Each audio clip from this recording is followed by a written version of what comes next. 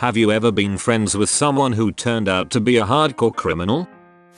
I didn't personally know him, but at my high school there was a guy who was well liked and fairly popular.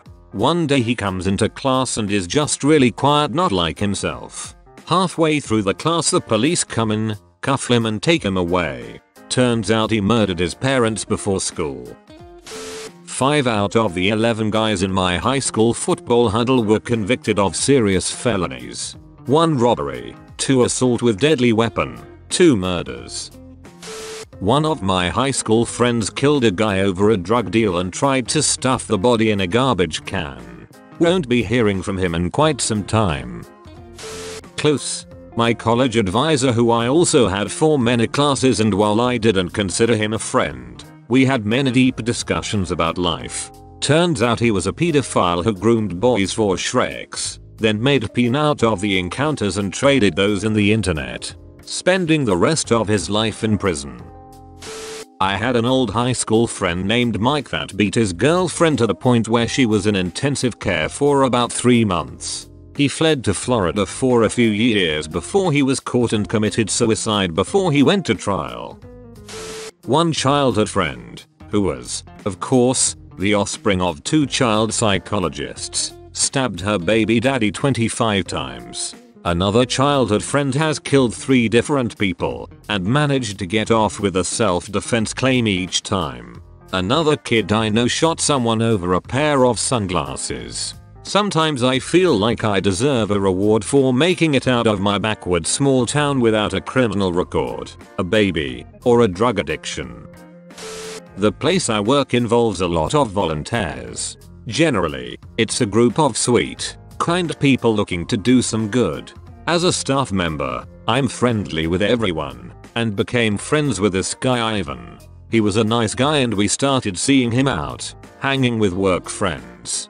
A year or so down the line, an employee of mine started to date Ivan for a few months. I guess he became obsessive and abusive, stalking her at work, telling people she's crazy, etc. One day, she didn't show for work, so I called her cell. He answered and sounded crazy. I called the police. Long story short, ends up that he has a long history of brutally beating people. They got into an argument and he trapped her in her bathroom. Apparently, he almost killed a man once over a stolen seat at a bar. Yikes. Used to be pretty good friends with a guy who turned out to be a pedophile. He was put on a Shrek's offenders register when he was 20. He's also not allowed to use any social media unless under supervision. He used it to groom his victims, which I thought seemed pretty hard to enforce. But apparently he still lives with his parents and the police set up monitoring software on anything with an internet connection. My best friend was recently arrested and sentenced to 5 years for owning and operating a chop shop. It's been about 2 years since I last spoke to him. I found out the other day because I decided to Google his name randomly. I knew someone in high school that took drugs and raped a girl at knife point, then after being bailed out, fled the country. Crazy shoot. My best friend from elementary school is currently serving 3 life sentences for a lot of shoot, including murder. We spent every day together back then. Even when we were really young we got into trouble, but not big time stuff. Once we hopped on a random church bus, because the people getting on had a bunch beach balls and umbrellas and such. Nobody asked any questions. We got all the way to the beach 2.5 hours away, and then they started asking questions when we all sat down to eat lunch. It was a good time. We grew up in kind of a bad area, so there was always gangs around. We knew who they were and they definitely knew which of us younger kids interested in doing favors and such. When we hit middle school I went the skater slash stoner slash punk route and he went with the thug gangster route. We still talk through those times, because we lived really close to each other and my grandma was kind of friends with his mum, but we weren't friends like back in the day. He got deeper and deeper into it and kept going in and out of jail. We're both 26 now. I haven't heard from him in 2 years. My grandma passed away and he sent me a letter from prison. He wrote that he was sorry to hear about my grandma, that he regrets teenage years and wished he would have been more like me, and that he'll never get out of prison for a bunch of bullshit. I never responded, because I didn't really know what to say. I had a tight-knit group of friends in high school. There were 12 of us who did everything together, all band geeks. One of those friends was Chris. He was a cool dude, smoked weed a lot, didn't try too hard in school, but he was remarkably good at playing trumpet. We had several heart-to-hearts together about growing up in a split household and being afraid of the future. He even dated my best friend for 8 months. When we all went away to college, Chris stayed home to go to community college. About 2 weeks after we left, he got arrested for possessing and distributing child pornography. Haven't spoken to him since. One of my semi-close friends from middle school. He was the quietest, nicest guy I knew. He was known for being a really good violin player and an even better guitar player. Then a few years later in high school, his girlfriend tried to break up with him. He held a knife to her throat and insisted that she stay with him. I used to hang out with this guy in grade school. He was a year older, but a cool guy. I was always over at his house for dinner. His parents were really nice. His dad was cop and his mum an accountant. We would hang out and play PS2 in his basement after school almost every day. One day I'm over playing GTA and we hear a loud bang from upstairs. This was pretty normal. His dad had been doing work on the house as long as I had known him. But this time it wasn't his dad.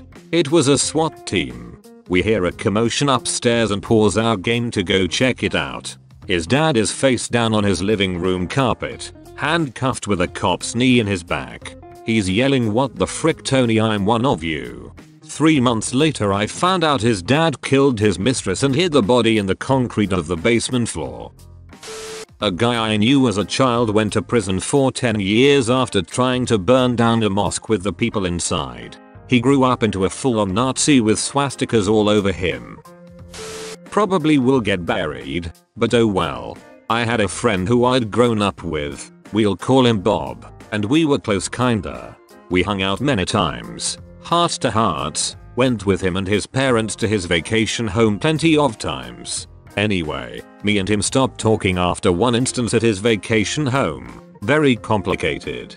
About a year or so later after that, found out he was thrown in prison for holding up a few gas stations with a BB gun. Don't know if he's still in prison, but kind of hard to believe since his home life wasn't bad by any means. When I was growing up, my next door neighbor, 2 years older than me, and I used to often hang out as kids, usually just playing sports or going to the nearby playground, always having a laugh and generally being pretty decent friends. By the time this guy was 16, he had formed a gang with a group of 3 guys, all of which I knew on a first name basis, who would go around at night and intimidate people, steal alcohol, and beat up random strangers for money or possessions. He was never caught, at least as far as I know. He moved to a different neighborhood when I was 16, but he certainly committed his fair share of crimes: assault, theft, trespassing, underage drinking, possession of drugs, and vandalism. Surprisingly, I actually remained on good terms with him and we got on pretty well, though it still gives me a weird feeling to know that a group of the most dangerous criminals in my town are essentially led by one of my childhood friends. Friends with and related to. Pulled myself out of poverty to rise above it, but if I ever need someone killed I know who to call. At my workplace I became friends with people that ended up being fired for dealing on the call floor. Eventually dated someone that ended up dealing and that situation turned ugly and he ended up getting shot and has told me and several others that he has killed people and even hosted a fight club. He now has a kid and lives with his parents. Breaks my heart, because it didn't have to turn out that way. A guy I know stole some guy's wallet and ordered like 10 phones with it, just waiting on him to get carted off to jail. He's only 16. I knew a guy from high school that I was friendly with. He and 2 other dudes ended up robbing an old lady's house while the lady was home. They beat her up pretty badly. I'm the only person in my friend circle that hasn't been to prison. A guy I used to work with was recently arrested for using his phone to take a picture up a lady's skirt at Target. Then after someone saw his mugshot on the news story, got charged with felony sexual assault and burglary. Dad was friends with people at school who were brothers and now both of them are in jail for stabbing a guy multiple times. Dad said he always thought they were a little off. Used to go with my friends every year to Mexico where we would spend a week with my friend's father showing us the best restaurants, hooking us up with fun things to do, going to his house, etc. I knew he had served time in federal prison and been deported from the US twice for dealing heroin about 10 years ago. He seemed to live pretty modestly in Mexico. A few months after our last visit he turned up missing and a legit ransom note was sent to his family. They didn't have that kind of money and he was never heard from again. Most of my friends have criminal backgrounds. I'm a recovering drug addict, and most of my friends are from 12-step programs, especially NA, and a lot of people in NA have done jail or prison time. Most for possession or dealing, but some for robbery, assault, or things like that. 2 of my friends actually did lengthy prison sentences for murder. The most trouble I've ever gotten into was getting a DUI, and I didn't even go to jail for that. Was friends with one guy, call him W, and acquaintances with another of his friends, call him P. W was a nice enough guy, kept to himself most of the time. One night he let P drive his car, despite it not being registered or insured, on the understanding that if P was pulled over then Will would claim the car stolen. The penalties he would get for allowing the car to be driven would have earned him a 1-year suspension given his record. P got pulled over and arrived at W's house with the police in tow. W's reaction was, well, spectacular.